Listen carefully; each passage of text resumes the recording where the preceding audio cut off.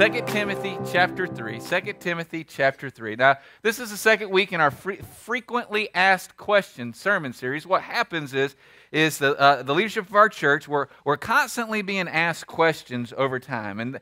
And we're constantly being put in positions where we have to answer them, sometimes in the middle of Walmart, sometimes in the middle of Dollar General, sometimes in the middle of Dollar Tree. We're having to answer these. And so Don and I were just praying and thinking about it. And we was like, well, how about we just answer them in large groups, right? So that we can answer some of the tough questions, some of the questions that people aren't having their questions answered. And so that's what this whole sermon series is about, is we're trying to answer the questions that maybe you've always wanted to ask but never had the courage to ask, right? And so that's what this is all about. I would encourage you, if you missed last week's Sunday sermon, look it up. It's on our website, Facebook. There should be plenty of ways for you to find it. If you don't, text me and I will email you the link so that you can watch it. Because I will say this, if you're going to get mad about something, at least get mad about something you've seen, right? If you're going to get mad about something that you've heard me say, how about you actually hear me say it? That sound like a great idea? And in fact, that leads us to this fact that I want to start our sermon off today. The fact is this: everybody likes God's word and until it applies to them. Everybody likes God's word until it applies to them. You do realize that the Bible is still the #1 selling book in the history of mankind. It's still one of the top sellers, even in our day and age today. And if you walked up to the average person and you said, hey, you like the Bible? They'd be like, yes, sir, yes, ma'am. I love the Bible, right? Until the Bible starts messing with them. Until the Bible tells them to stop doing something or start doing something, right? In fact, we see it here in 2 Kings 17, 13 through 14. It said, God said, turn from your sinful ways and obey my laws, but the people would not listen. They were stubborn. What had happened? God had spoke the truth. He had shared his word, and they were like, don't want to do it. Now, I guarantee it that these same people love Deuteronomy 28:6. It says, wherever you go and whatever you do, you will be blessed. Now, they love that verse. They just didn't like the turn from your sins, turn from your wicked ways, and get right with Jesus verse, right? And so again, it goes back to our fact. Everybody loves the Word of God. Everybody loves the Bible until it starts messing in their Cheerios. In fact, I think again of last week's message. Intense criticism. Why? Because I'm here to tell you, you might want to write this down. It's not going to be on a slide. It's not going to be but you might want to write this down. If you decide to be biblical, write this down if you want to. If you decide to be biblical, you're going to make everybody mad. If you decide to be biblical, you're going to make everybody mad. Last week, all I did, I had so much yellow on that insert last week. There were so many Bible verses I gave y'all last week about what God says about alcohol, right? All I did was try to present what my professor used to say, the whole counsel of the Word of God. He said it in a better voice than me. But basically what I tried to do last week is tell you what the Bible says about alcohol from Genesis to the maps. Okay? And guess what I did? I made the people who don't drink mad because I said that Christians can drink. I made the people who get drunk mad because I said Christians can't get drunk. And so basically I made everybody mad, right? And this is what happened. Now the good thing was this, by the way, y'all are such great people. I love y'all so much. You're so good to me. I started getting text. I started getting Facebook messages. I started getting word telling me, thank you, preacher. I appreciate that, preacher. Thank you. Y'all have been so encouraging to me this week. In fact, you know what? Most of them, most of the texts, most of the Facebook messages, most of the words of encouragement I've got have been from women. Women saying, preacher, thank you for telling me what the Word of God says. Randy, thank you for being honest enough to tell us the truth about alcohol in the South. But here's what I was thinking. Every time, because I knew where God was taking me today, and every time I got a text, Facebook message, or a word of encouragement from a mom or from a wife or from a lady, I was sitting there thinking, well, I wonder what they're going to think about this week. Because again, you know what? Who liked my sermon last week? People who like to drink. Right? Now here we go. Today, the question we need to ask, because again, I was just asked this not too long ago by one of you, is what is God's plan for women? What is God's plan for women? And here's the thing. Before we even start looking at God's plan on anything, we need to be reminded of this truth. And the truth is this. All of God's plans for us are for our good. All of God's plans for us are for our good. Jeremiah 29:11 says what? I know what I am planning for you, says the Lord. I have good plans for you, not plans to hurt you. I will give you hope and a good future. And so anytime you hear somebody stand up and they try to reveal to you what God's plan is for a particular area of your life or a particular person in your life, you need to be reminded that God's plans for you are good. When somebody talks to your teenager and says, hey, don't have sex before marriage, what God's plan is for sex to stay within marriage. He's wanting to bless your teenager. He's wanting to help your teenager. He's wanting to give your teenager a great future and a hope. And so what is God's plan for women? Now, here's the bad part about this. Right now, there's 2 women for every 1 man in this building right now. So I am so glad that I've learned to run. Because some of you right now, you probably want to go by my door on the way out. Because you're going to be mad, and you're going to go by Jason's door because Jason has good hair, and he's sweet, and he's nice, and he's kind, and everything like that. And you're not even going to go by my door. Let me go ahead and tell you. Can I tell you something before you get mad at me? I love you. I love you enough to tell you the truth, even if it makes you mad at me. Listen, I love you enough to tell you the truth, even if I lose you forever. I've always told people, you need that one person in your life that's going to tell you the truth, even if it makes you mad. I volunteer. I'm going to tell you the truth. And so let's look at 2 Timothy chapter 3, beginning with verse 14, and let's see what God's plan is for women. We see, first of all, this is Paul talking to Timothy. He says, but you must remain faithful to the things you have been taught. You know they are true, for you know you can trust those who taught you. You have been taught the Holy Scriptures from childhood, and they have given you the wisdom to receive the salvation that comes by trusting Christ Jesus. Verse 16 says this, all Scripture, underline that word all Scripture is inspired by God and is useful to teach us what is true and to make us realize what is wrong in our life. It corrects us when we are wrong and teaches us to do what is right. God uses His Word to prepare and equip His people to do every good work. Now do me a favor, go back to verse 16 and look what it says. It says what? Does it say some Scripture? Does it say the Scriptures that you like? Does it say that Scriptures that talk about lovey-dovey stuff and, oh, God wants to bless you, God just cares for you, all He wants? Is it just those Scripture? Or does it say all Scriptures? It says all Scripture is what? It is inspired. That word inspired literally means, you might want to write it out beside it in your Bible, it means God-breathed. It means God breathed it into the hearts and the minds of the people that He used to write these Scriptures. He says that all Scripture is what? It can teach us what is true. It can make us realize what is wrong. It corrects us, prepares us, and equips us for the good life. You're saying, Randy, what in the wide world of sports has this got to do with women? I don't see a single verse in there about women. Well, first of all, you need to understand, what is he saying there when he says all Scripture? When he talks about, you know it's true. What's he saying there? He's saying, hey, you can trust God's plan for your life. Ladies, you can trust God's plan for you. But what you might not notice is, guess what? The whole context of verses 14 and 15 is in 2 Timothy 1:5, where Paul says, I remember your genuine faith, for you share the faith that first filled your grandmother Lois and your mother Eunice. What do we see there is that Timothy was raised by a godly grandma. He was raised by a godly mama. And that leads us to the first part of God's plan for women. And that is God's plan for women in the home. God's plan for women in the home.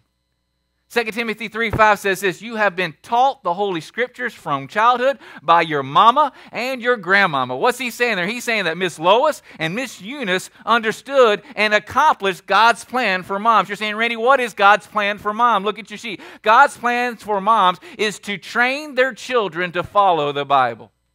God's plan for every mother in this building today is for them to train their children to obey the Bible. You're saying, where do you get that? Proverbs 22:6 says this, train a child in the way he should go, and even when he is old, he will not turn away from it.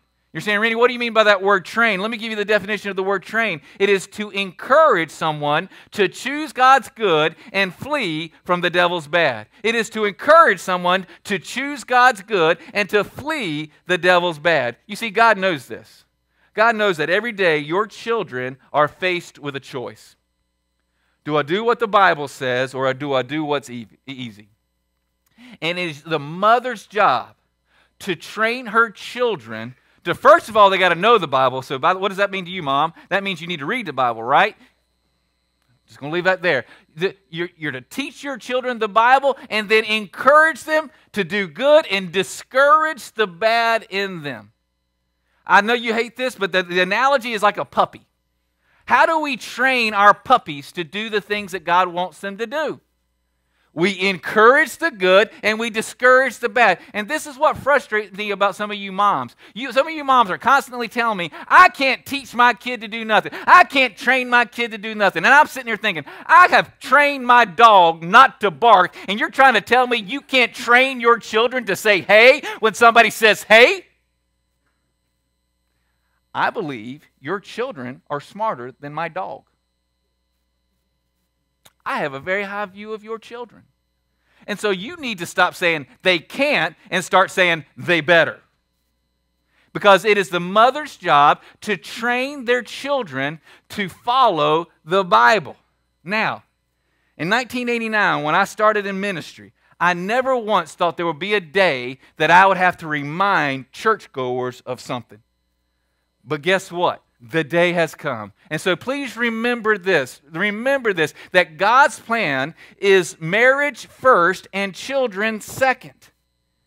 God's plan is for marriage first and children second. Malachi 2:15 says this, God made husbands and wives to become one body and one spirit for His purpose so that they would have children who are true to God. What's He saying there? He's saying that God is an orderly God and that He has set this universe up to run in such a way that, guess what? If you do certain things at the right time, at the right place, things are going to go better for you. And what God has determined and what God has decided is this. And again, we have a whole generation that does not know this. Moms, help me out. Fathers, help me out. We got a whole generation out there that do not know that God wants you to become a wife first before you become a mom. You're saying, Randy, you just hate single moms. Are you kidding me? Have you seen the number of single moms I've got around here? I love single moms. You want to know why? Because they're all alone. They're trying to do the job of two people with one person. But you know what? Many of you know I've been divorced. And some of you love to walk up to me and tell me, God hates divorce. Well, you know what? I hate divorce too because I've been through it. I have yet to see a single mom that doesn't say to me, man, I could use some help. And man, it would be better if I had a godly husband who helped me raise these children. And so we need to reestablish that God's plan is for good. God's plan is for best. And that leads us to the next question. What is God's plan for wives? God's plans for wives is this, to follow the lead of their husbands. To follow the lead of their husbands. Ephesians 5:22 says this, wives, submit to your husbands as to the Lord. What's the definition of submit? It means to surrender to another's path. You're saying, what in the world do you mean by that? Well, let me help you out here. It's a military term. Write that out beside it. The word submit is a military term.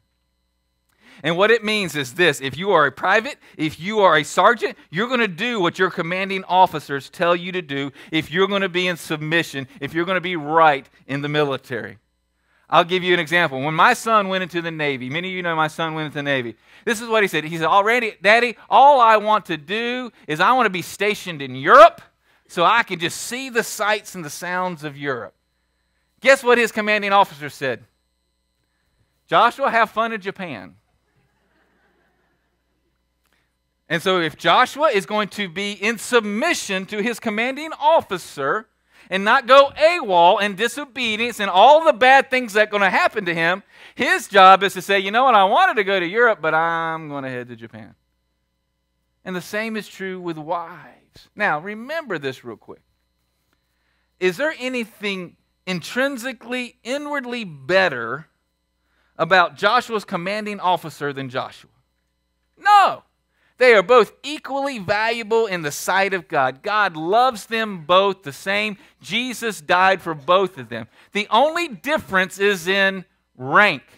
Well, the same is true with wives and their husbands. There is not a man in here that says that he's better than his wife. He's not better. He just has a different rank in the family structure that God has called him to do. And by the way, ladies, can I tell you something? Jesus modeled how you're supposed to live. Notice what Luke chapter 2, verse 51 says. It says, Jesus went down with his parents, and he came to Nazareth, and he did as he was ordered. Underline that word order. That is the same Greek word as submit. That's the same concept as submit. And what happened is Jesus said, you know what, Mom, Dad, I am the God of this universe. I am the center of this universe, but you are my parents. I'm going to do what you say. By the way, his submission did not start here on earth. Look at what Philippians 2, 6, and 7 says. It said, though Jesus was God, he did not think of equality with Father God as something to cling to. Instead, he became a servant. You see, Jesus knew that he was God. He knew that he was equal with God the Father, but he said, you know what? I am going to humble myself. I am not going to demand my rights. I know I'm equal with him. He's in charge. I'm not. And you know what, ladies? God is just asking you to be like Jesus in your home. And so my question for you is this. Are you following God's plan for your home? As you flip your notes over, you do understand that God's plan for your home, it's good. And can I share something with you? Some of you have tried your way, and it's not working. How about you just be crazy enough, you just be humble enough to say, you know what, I'm going to do it God's way, and then let's see what happens. Some of you moms right now are so mad at your children because they are rebelling against you. But my question for you is this, are they learning rebellion from you as you rebel against your husband? Are you following God's plan for your home? Why? Because not only does he have a plan for your home, notice secondly that God has a plan for women in church. God has a plan for women in church. 1 Timothy 2:12 simply says, I do not let women teach men or have authority over them. Go ahead and mutter. Go ahead and just, I know you're thinking it. But whether we like it or not, and we can argue all we want to, that's like arguing if the sky is blue, that's like arguing if grass is green, and I know some of you will argue with the sky about whether it's blue or not, and some of you will argue with the grass as to whether it's green or not, but whether we like it or not, it is God's plan for men to lead his church. So does that mean that women have no place? Are you kidding me? Look at your sheet. Let's look at God's plan for all women in church. All women in church.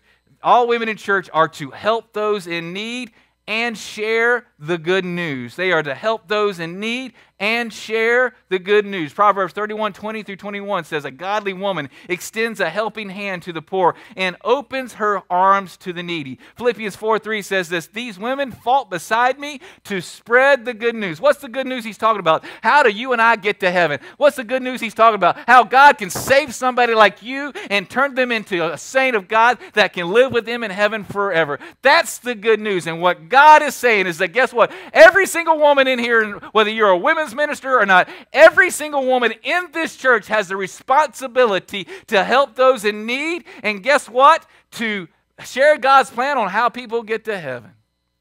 She's going to get mad at me. That's why you heard me stutter there for a little bit, but I think of Debbie Coble. I know she just won the Cheesecake Factory, and y'all think, whatever. Can I tell you what, Debbie? I've known her for 6-7 years, Deb. And this is what Debbie always says. If there's a need, I'll meet it. Been around her? Can I get an amen on that?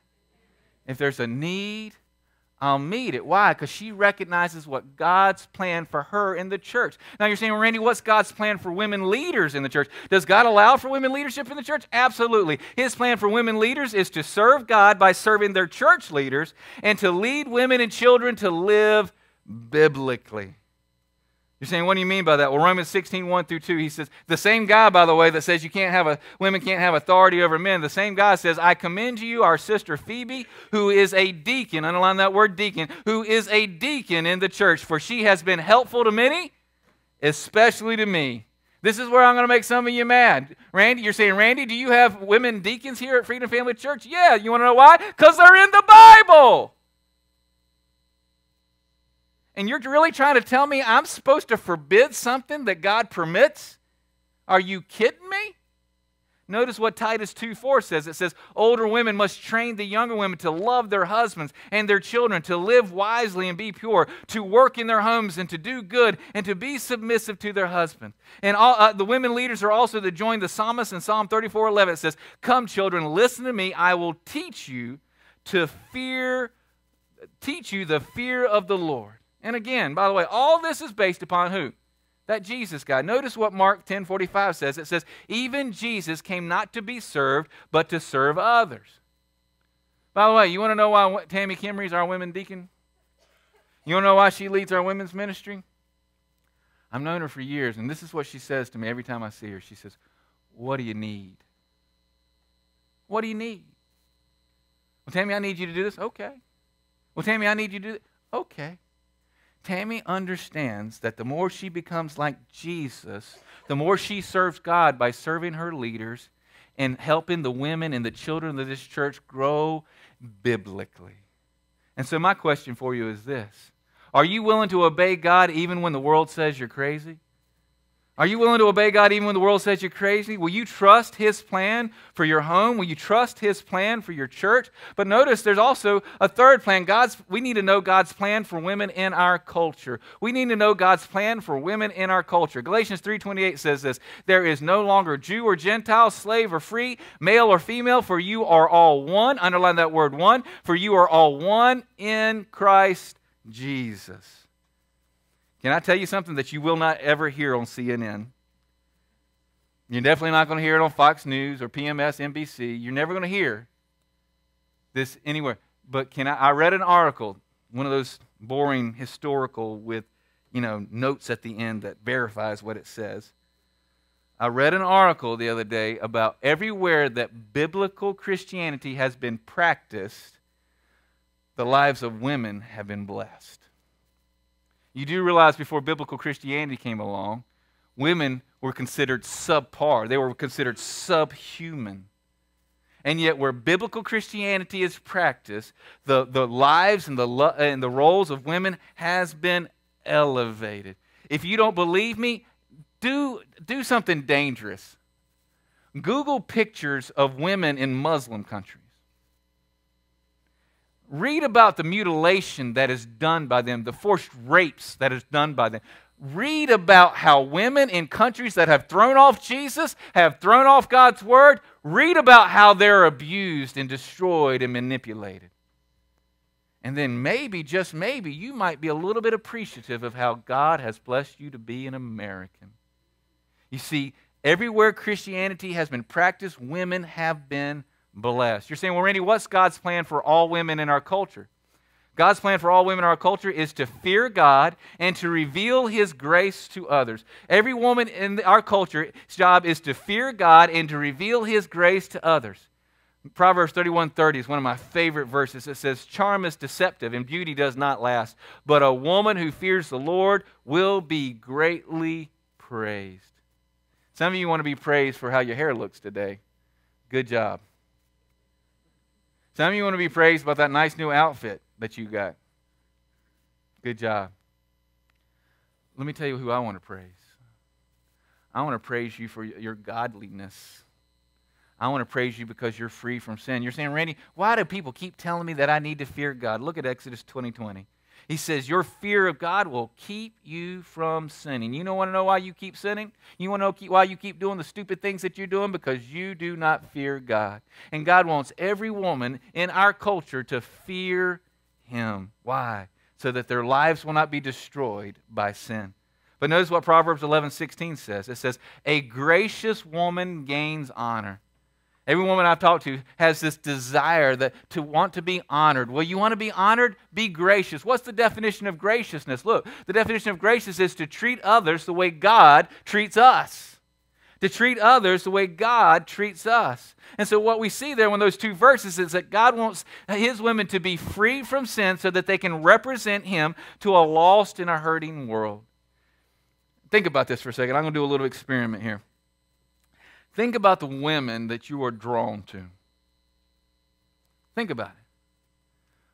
Are you drawn to mean women? Are you drawn to hateful women? Are you drawn to ugly women? Leave that alone, men. Don't say nothing. But I just thought back to all the women in my life that I've been drawn to like a magnet. And you know what it is? It's those who are gracious, those who are quick to forgive, quick to love, those who try to treat others the way God has graciously treated them. Ladies, you want to be honored? You want to be loved? You want to be liked? Then choose now to not be like maybe your grandmama was, or your mama was, or your aunt was, but decide today to be like Jesus. And you'll be fulfilling God's plan for your life. But notice, what is God's plan for women leaders in our culture? You're saying, Randy, we can't have women leaders in our culture. Are you kidding me? Look at your sheet. God's plan for women leaders in our culture is to use your talents and gifts to impact the community, to use your talents and gifts to impact their community. Notice what Proverbs 31, 16 through 18 says. By the way, write this down if you're a lady here. Read Proverbs 31. Good chapter. Okay? Proverbs 31, 16 through 18 says this: a godly woman picks out a field and buys it. She plants a vineyard from the profits she has earned. She puts on strength like a belt and goes to work with energy. She sees that she is making a good profit. Now, does that sound like a doormat to you?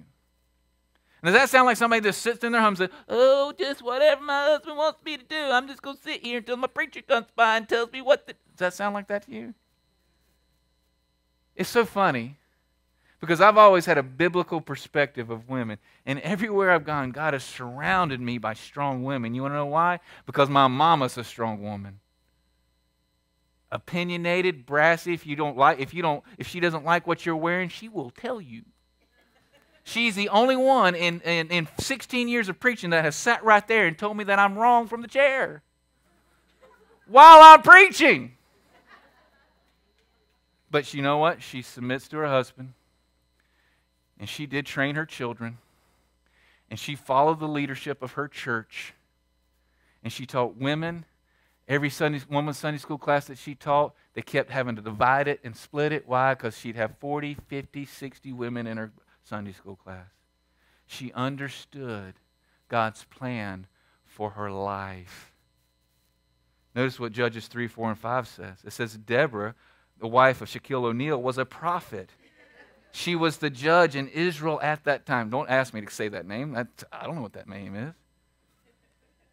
But do you see the big picture? Are you getting it? Because some of you right now, you're so mad at me, you're not thinking. Help me, pull back. Pull back with me, ladies.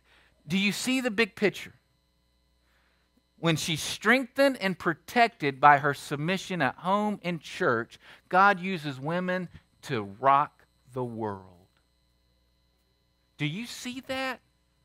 Strengthened by their submission at home and in church, protected by their submission at home and in church, God uses a godly woman to rock the world. But some of you got it backwards. All you want to do is you want to control and manipulate and bully in home. You want to control and manipulate and bully in church. And then you wonder why you have no impact. You wonder why you have no influence. And God says, get it right. Get the order right. Humble yourself in your home, lady. Humble yourself at church, lady. And I will exalt you. I will lift you up. And the whole world will know your name.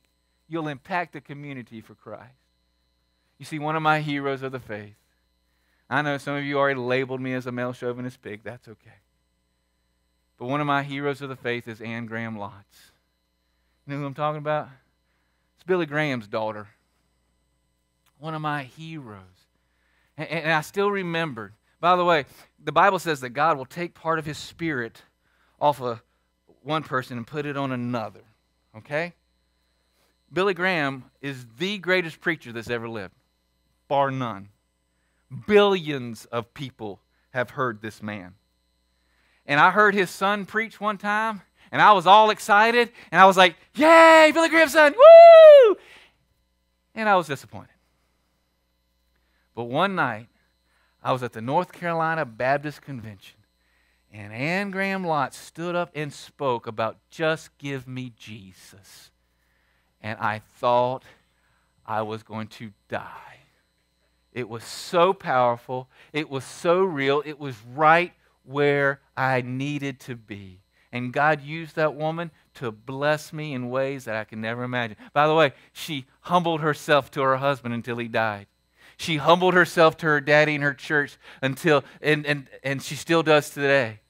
But now God has lifted her up and exalted her and used her. In fact, she's going to encourage you right now. I got a video. I want to just real quick, but she's got a video I want to play of where she talks about the importance of women sharing the gospel. Go ahead and play the video and dim the lights for me a little bit. And I wonder about the children within your own home, your grandchildren. And I just want to fire you up that we need to tell them when they're young. We need to get them before the devil does. We need to share the gospel when they'll listen to us. So get fired up. I believe there are people all around us that need Jesus, and I believe there are people around us who would come to Jesus if they knew how, if they knew had somebody to tell them, somebody who would tell them with love, not judgment like you need Jesus, but let me share what Jesus has done for me. And when you're going through this hard time, he can give you strength and comfort and hope, and that's what he's done for me. Let me tell you what he's done for me. And you make it winsome and inviting. Does that sound like a doormat? Does that sound like a pushover? Some of you are saying, well, Randy, I can't do that. Are you sure? Are you sure? Because again, I'm challenging you. Humble yourself within your home. Follow the lead of your husband, even when he's a knucklehead. I get it. He is. I am. Follow your church leaders. This is what I tell women all the time. When you submit as unto the Lord, you know what God says? God says, you know what? They may be knuckleheads and idiot, but I'm going to bless you for your humility. And then when that happens, because you are secure, you are strengthened, you are protected, God may raise you up. And I know he wants to impact Liberty. I know he wants to impact your neighborhood. I know he wants to impact people through you. But you got to get the order right. And so my question for you is this. Will you set aside fear and let God use you to change the world? Will you set aside fear and let God use you to change your world? Will you humble yourself in some places so that God can lift you up in others? Oh, let's talk to the Lord about it. Bow your heads and close your eyes. Every head bowed. Every eye closed. You're saying, Randy, you keep talking about humility. Humility. I keep hearing that. Why? This humility thing is a big deal. Because you know how I want to, every Sunday I try to share the good news about how you can get to heaven. I want to share the good news how God can give you a new heart and a new life. I want to share the good news of how Jesus can change you from the inside out. You know the key to that good news? Humility. You've got to acknowledge that you are a sinner. That takes humility. You've got to acknowledge that you need to change. That takes humility. You've got to acknowledge that only Jesus can fix you. That takes humility. And then you got to do the crazy things that Romans talks about where you got to call upon the name of the Lord. Cry out to him and say, I can't fix this. I can't change this. I can't do this. And that takes humility. I'm scared for some of you. Because you won't humble yourself before God about anything. And if that's the case, have you been saved? Or did you cry out to God and say, God, I know you want to save me. God, I know I'm awesome and wonderful and perfect in every way. And so, God, I know it's your privilege to take me to heaven when I die. Well, guess what? If that's what you prayed or something like that, you're going to hell. The Bible says God resists the proud, but he gives grace to the humble. So I wonder, have you been humbled today? The reason why you're in here is because God's brought you through a season of humility.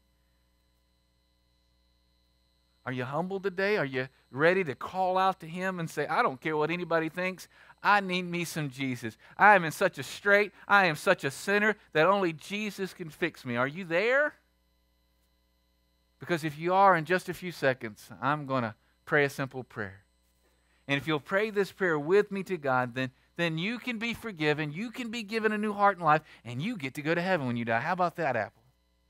You're saying, well, Randy, I don't know how to talk to God. That's why I'm praying with you. You're saying, well, Randy, do I need to pray out loud? I want you to. Why? Because there's going to be a day where the devil tries to trick you into thinking that you aren't saved. And if you say it out loud, you'll have that reminder. Plus, I also want you to say it out loud. Why? Because there's somebody around you that needs to hear your testimony. They need to hear your humility. They need to follow your example. So would you pray with me right now? Would you just pray?